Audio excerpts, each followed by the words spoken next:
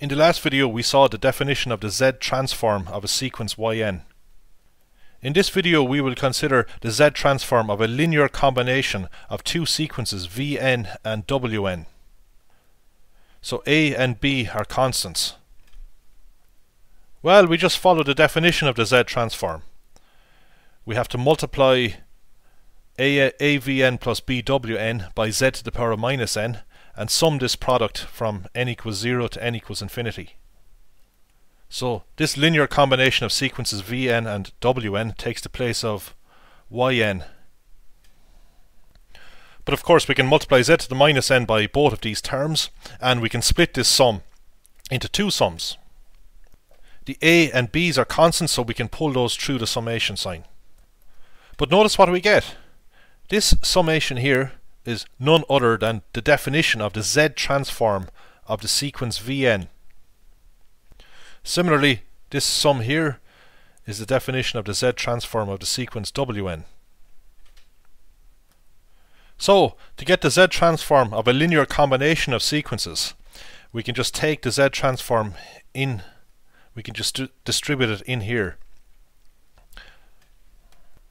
so that we get the same linear combination of the Z transforms of the two sequences Vn and Wn.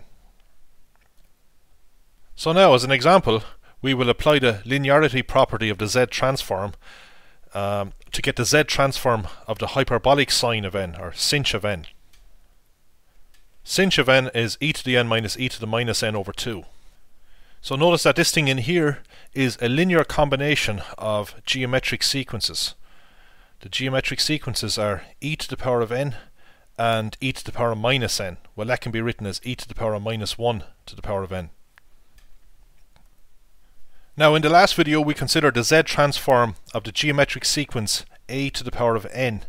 We saw that it's given by z over z minus a, and this is valid provided that the magnitude of z is greater than the magnitude of a. So we will apply that result here. Now, this first sequence e to the n is got by, it can be worked out by replacing a with e.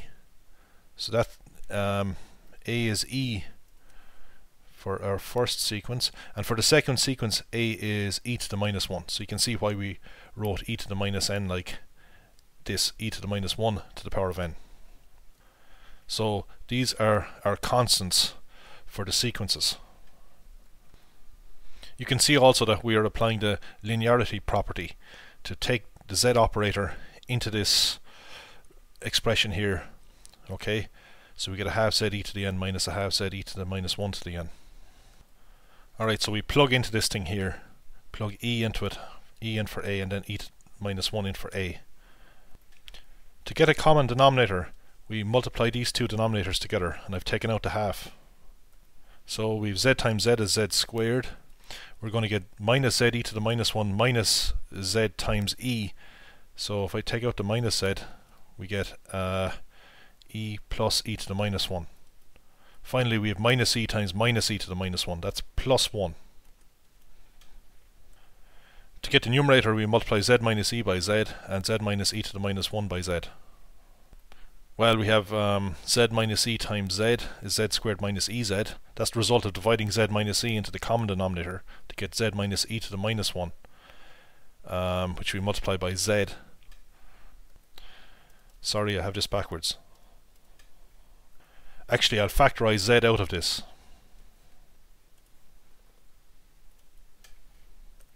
So we divide z minus e into the common denominator to get the other denominator, which we multiplied by 1.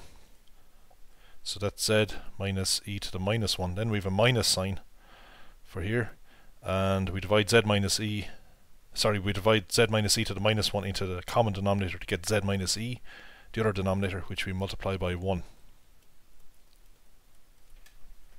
So we can see that these z's will cancel out, and we'll end up with minus e to the minus 1 plus e. So that's e minus e to the minus 1. Now we will write our Z transform in terms of sinh and cosh functions. So look at the numerator here, e minus e to the minus 1. Well, if we replace x by 1 in sinh function, you can see that we can replace the numerator here with 2 times sinh 1.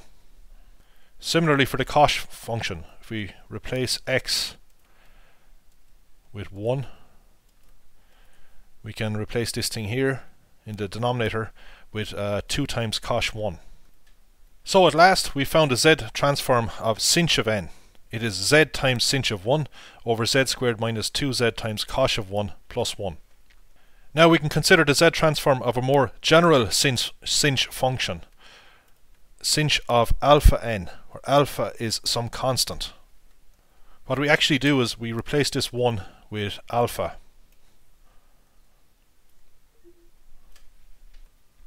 Just to get a quick idea of why we do that, if we go back up here to sinh of n, if we had sinh of alpha n, we would have e to the alpha n minus e to the minus alpha n. So this thing here would be e to the alpha instead of e, and this thing here would be e to the minus alpha instead of e to the minus 1. So, you know, when we did all our combining here, this quantity here would involve e to the alpha minus e to the minus alpha. So we would have 2 times sinh alpha here, and in here, instead of e to the 1 plus e to the minus 1, we would have e to the alpha plus e to the minus alpha. That's the definition of cosh of alpha.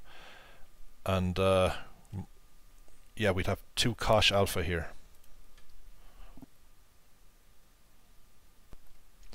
In a very similar way, we can get the z transform of the hyperbolic cos function, the function cosh alpha times n, where alpha is some constant.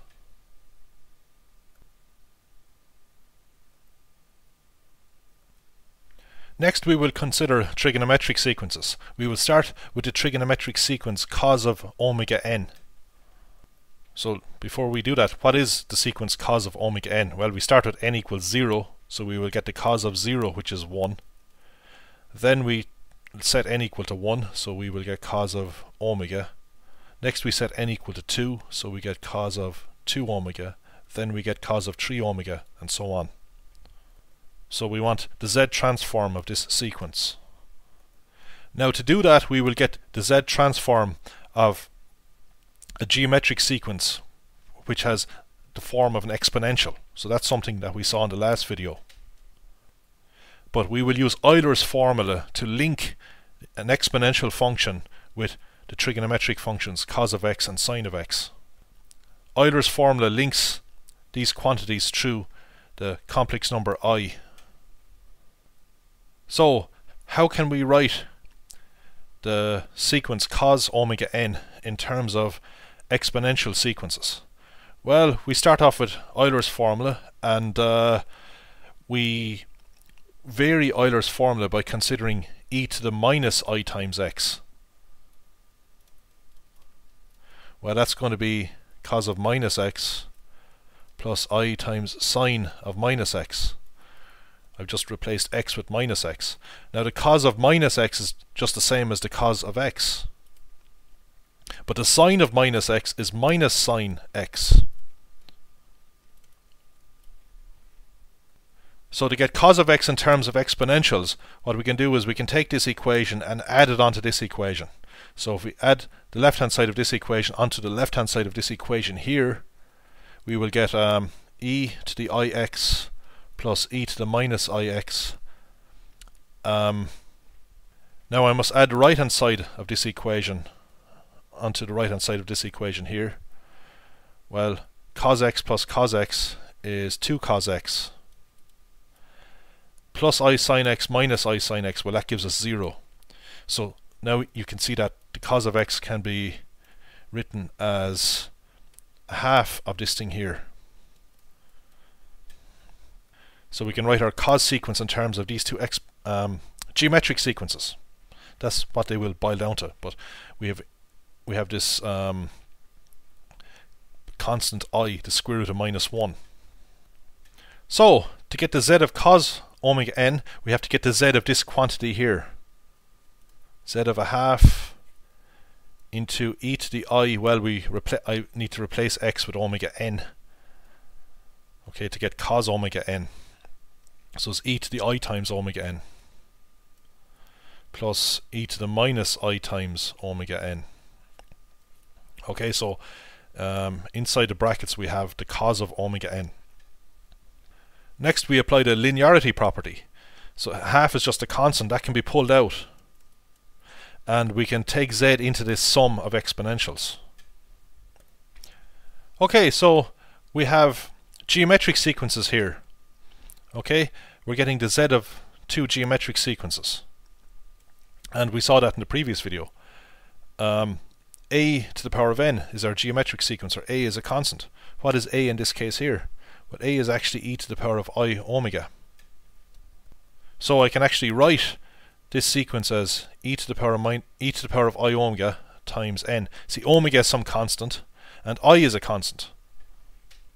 So, okay, I is the square root of -1, but we are assuming that we are extending the definition of a z transform to include situations where we have complex numbers, where the constant is a complex number. So this is what's inside the brackets here is our a. So e to the I omega n is the same as e to the power of I omega all to the power of n.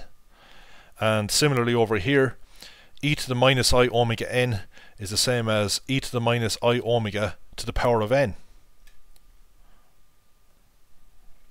Okay, so we sub into this thing here, z over z minus a, sub in both of these.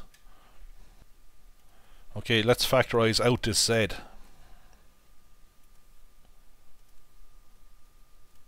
So we have 1 here and a 1 here.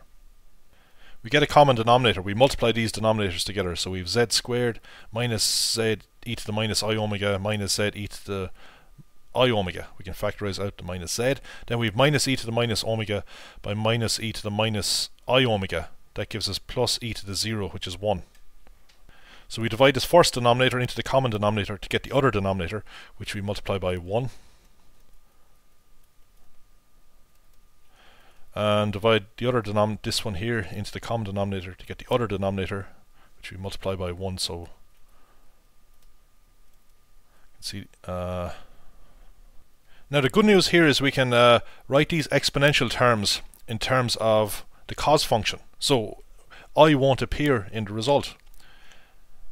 Okay, so you can see here that we've e to the I omega plus e to the minus I omega. Well, if we go over here and replace x with omega, that's exactly what we have in here. So all we have to do is just multiply both sides by 2. So we get 2 cos x. So the 2 cos x can take the place of what's inside the brackets here. And we have the same situation down here. This is 2 cos x. Well, of course, I shouldn't say x, I should say omega, or w.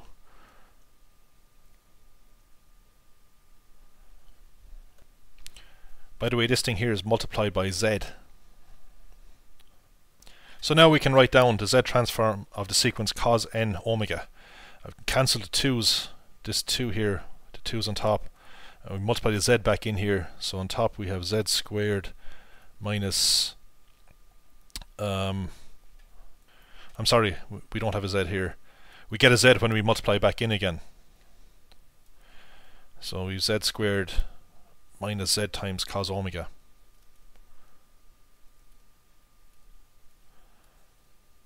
And underneath we have z squared minus 2z cos omega plus 1. Now, in a similar way, we can get the z transform of the sequence sine omega n.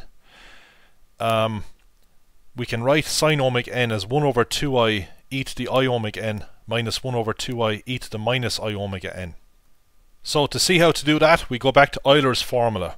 So it says that e to the I times some quantity is the cos of that quantity plus I times the sine of that quantity. So the quantity in question here is omega times n. Now we replace omega n with minus omega n. The cos of minus omega n is the same as the cos of plus omega n. The sine of minus omega n is the same as minus sine omega n. So we saw this before. This time we want sine, so we need to eliminate cos in this. So that means we have to take the top equation and subtract the bottom equation from it. So we get e to the I omega n. If we take the left hand side of the top equation, subtract the left hand side of the bottom equation, these will cancel out. So we've this term minus this term. So that's going to give us plus I sine omega n plus I sine omega n, which is 2i sine omega n. And of course we just divide across by the 2i and we get the result. So if we want a z transform of sine omega n, we have to take the z transform of this thing here. We use the linearity property to take out the constant 1 over 2i. I is just a constant. That can come out. We define z transforms to work for situations involving complex numbers as well. So we need to get z of e to the I omega n minus z of e to the minus I omega n. So you see that we have, like before, two geometric sequences. In this sequence the constant is e to the I omega.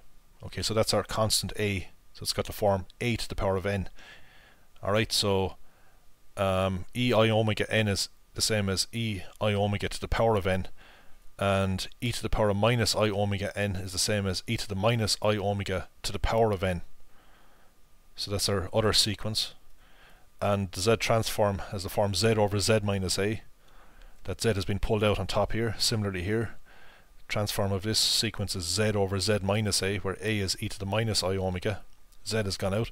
Combine these two, get a common denominator, and we will have combinations of exponentials which can be replaced by 2i times sine omega n, or cos omega n, depending on the situation. Okay, so in a similar way we can derive the z transform of the sine of omega n. So here is a summary of our results, and we can apply these to some examples. So suppose we want a z transform of the sequence sine of n over 2. Well, we compare that to sine of omega n with omega equal to a half. So we just plug a half in for omega and we get this here. Similarly for cos 3n, we just plug 3 in for omega and we get this here. Here's sinh 2n. Just plug 2 in for alpha here to get this. And finally we have cosh of n. Well, we just plug 1 in for alpha in this up here to get our result. Let's look at this example here. Now this is a sequence that we've actually seen before. You'll see why soon. So we just go up here, cos omega n, we replace omega with pi. So we're going to get z squared minus z times cos of pi, and in the denominator we have z squared minus 2z times cos of pi plus 1. Now the cos of pi is minus 1, so we have z squared minus z times minus 1, or z squared plus z. The cos of pi is minus 1 down here.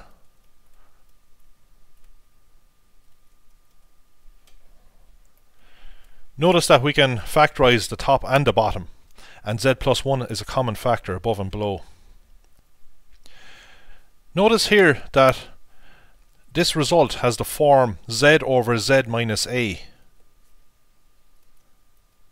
But we know that the z transform of the geometric sequence a to the power of n is given by z over z minus a. What is a in this example? Well, you can see that a must be minus 1. Okay, we can write this here as minus 1. So it looks like we've gotten the z transform of minus 1 to the power of n. Okay, so these are the same, and indeed they are, because if you write out terms of cos n pi, you'll see that. So if we take the sequence cos n pi with n equal to 0, well, if n is 0, we have the cos of 0, which is 1. If n is 1, we have the cos of pi. If n is 2, we have the cos of 2 pi. If n is 3, we have the cos of 3 pi, etc. but this is 1. The cos of pi is minus 1. The cos of 2 pi is the same as the cos of 0, which is 1. The cos of 3 pi is the same as the cos of 1 pi, which is minus 1. So indeed, we do get the alternating sequence, minus 1 to the power of n. Let's look at this example here.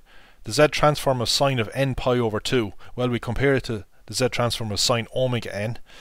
The constant omega in this case is pi over 2. Okay, so we plug pi over 2 in for omega in this formula here. The sine of pi over 2 is 1. Sine of 90 degrees. So we get z times 1 on top. The cos of 90, or the cos of pi over 2 radians, is 0. So we get z squared plus 1. Next, we will get this z transform by using the definition of the z transform. So let's look at what this sequence is. So when n is 0, we have the sine of 0, which is 0. Okay, so we want the z transform of the following sequence. This is when n is 0. When n is 1, we have the sine of pi over 2. Well, that's 1. When n is 2, we have the sine of 2 pi over 2, the sine of pi, which is 0. When n is 3, we have the sine of 3 pi over 2, which is minus 1. When n is 4, we have the sine of 4 pi over 2, which is the sine of 2 pi, which is the same as the sine of 0, which is 0. When n is 5, we have the sine of 5 pi over 2. Well, that's the same thing as the sine of pi over 2, which is 1. So the sequence is repeating itself now. Sine of 6 pi over 2 is the same as the sine of 3 pi. That's the same as the sine of pi, which is 0. And so on. So the sequence has the pattern 0, 1, 0, minus 1, 0, 1, 0, minus 1, then 0, 1, 0, minus 1, etc. So we want the z transform of this sequence. So remember what we have to do. Here's the definition of the z transform of a sequence. We have to multiply each term by z to the minus n and sum those terms from 0 to infinity. So we're going to get 0 times z to the 0, well, that's just 0. The next term is 1. We multiply that by z to the minus 1. Next term is 0, which we multiply by z to the minus 2. The next term is minus 1, which we multiply by z to the minus 3. And we know that this thing repeats itself. Well, the coefficients repeat themselves. So we're going to get 0 plus, well, 0 z to the minus 4 plus 1 times z to the minus 5 plus 0 times z to the minus 6 minus 1 times z to the minus 7, etc. Notice that we get a geometric series. The first term is z to the minus 1. What's the common ratio? Well, to get z to the minus 3, we have to multiply z to the minus 1 by z to the minus 2. Okay, and if we multiply z to the minus 2 by any term, we get the next term. So that's the common ratio. So what's this sum? Well, we know that for a geometric series that converges, it will converge to a value given by the first term, z to the minus 1, divided by 1 minus the common ratio, which is z to the minus 2. Now, if we multiply this thing above and below by z squared, we will get what we got before. Z squared by z to the minus 1 is z to the power of plus 1. Underneath we have z squared by 1. Z squared by minus z to the minus 2 is z to the 0, which is 1. By the way, we need a plus sign here. Actually, r is minus z to the minus 2, okay? Because we have an alternating series. So we're going to get minus 1 or plus 1 here, just like we saw before.